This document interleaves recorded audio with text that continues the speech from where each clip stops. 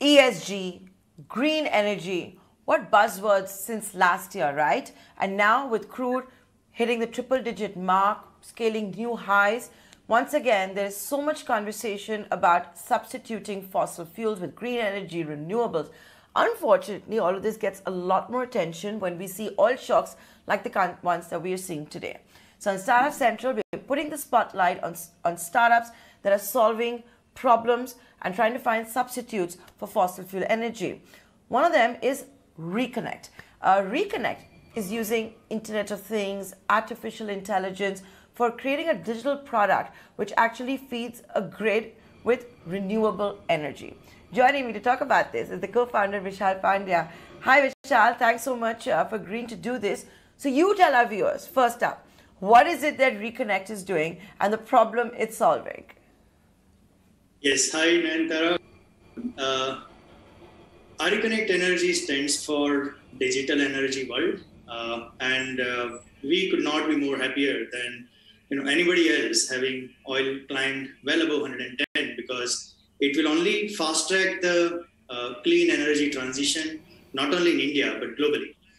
What we do here is basically not put on more and more assets, but see that across the energy value chain, be it generation, transmission, or distribution, how can we enable these assets to operate more optimally and in a more climate resilient manner, using new age technology tools like AI, IoT, remote sensing, and automation. And this is what drives our core business, where we work with very large number of renewable energy asset owners, electric utilities in generation as well as transmission and distribution.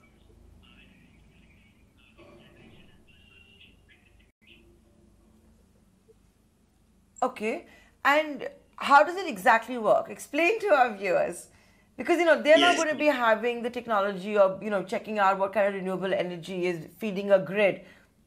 Right.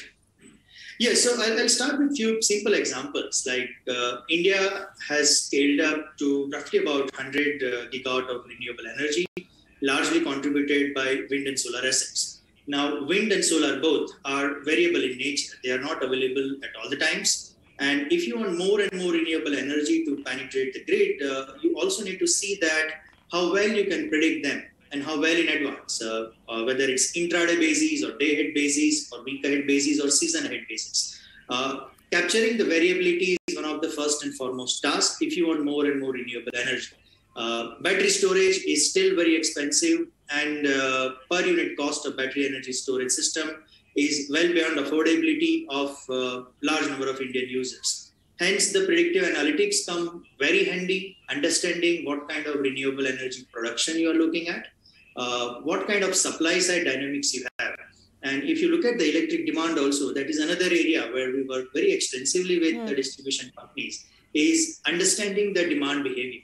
Demand is a function of the political events, the macroeconomics, the seasonality of the weather, and so on and so forth. And with more and more variability getting injected in the grid, to maintain the grid balance, the demand and supply, which is very essential to function a very robust and resilient power grid, that is where the technology tools come in handy. You predict renewable supply, you predict weather, you predict electric demand, consumer behavior, look at how the markets are functioning in power market, and then enable utilities to make those decisions where the grid operations are kind of maintained, and you enable larger and larger roadmap for accommodating more and more renewables as we progress further.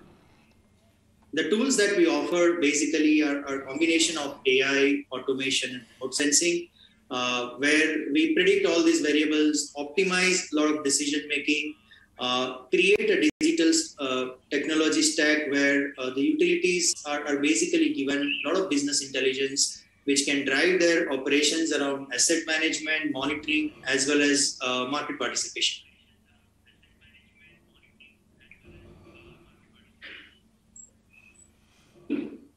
So, I was going through a corporate presentation of ReConnect, which is on the website as well, where you have made this claim that you have the, you're the most preferred partner for renewable energy producers. Yes.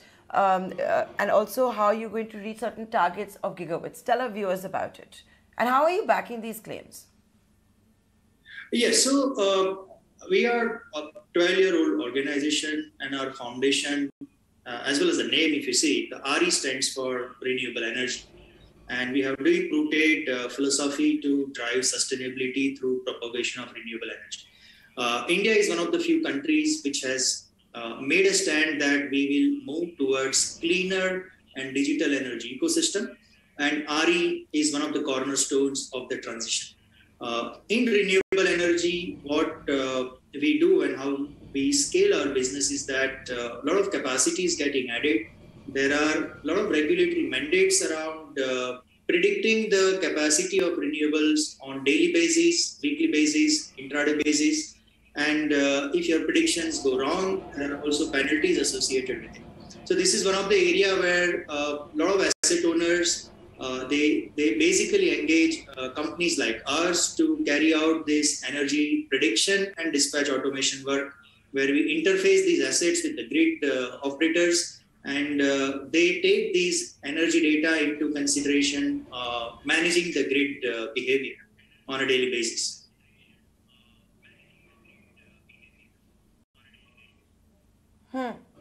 Now, what I would like to know is you would primarily, of course, be working with what, the distribution companies.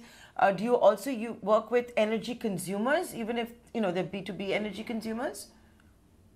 The current business revolves primarily on the energy production, which is largely renewable, and the transmission and distribution companies. The transmission and distribution is the new area where a lot of digital tools that we provide via our technology platform ReConnect are being deployed.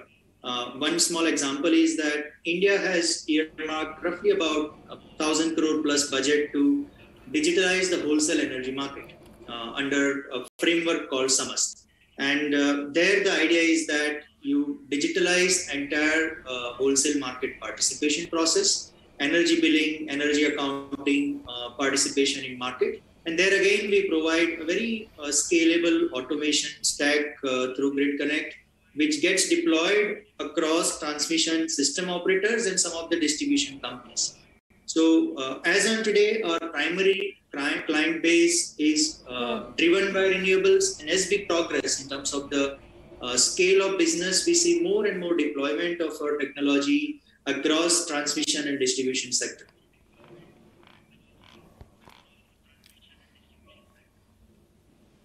Okay. And with that, I'd like to thank you, Vishal, for taking the time out for explaining to us how exactly it is that you're working through all of this. We're putting a spotlight on those that are solving these problems or making this planet a better place to live. Yeah, thank you so much, Nayantara. Pleasure talking to you.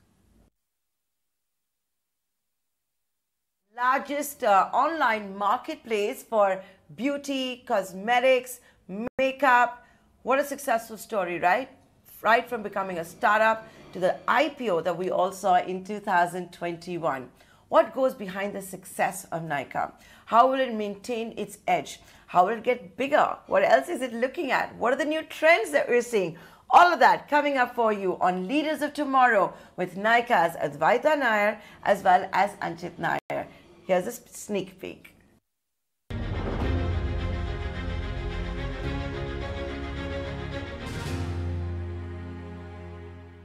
So, I think for Nykaa, both on the beauty and fashion side, content is insanely important because we really are trying to make the consumption of these categories very rooted in education and inspiration. And for that, content is key.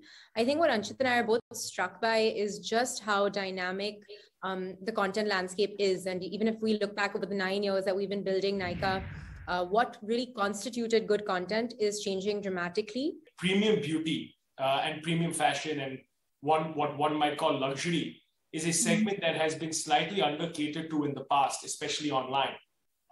And India, if you look at BPC consumption today, India has some of the lowest premiumization rates in the world.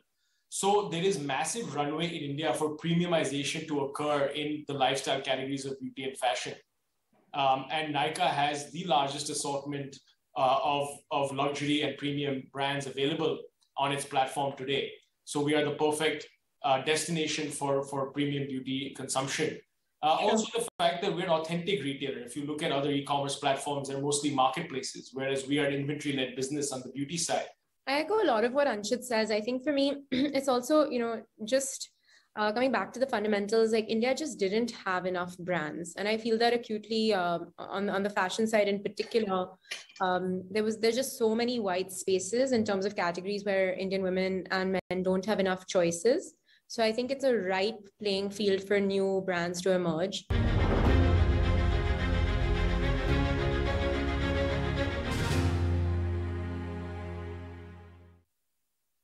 That entire conversation and Leaders of Tomorrow coming up for you tonight at 10:30 p.m. only on ET Now.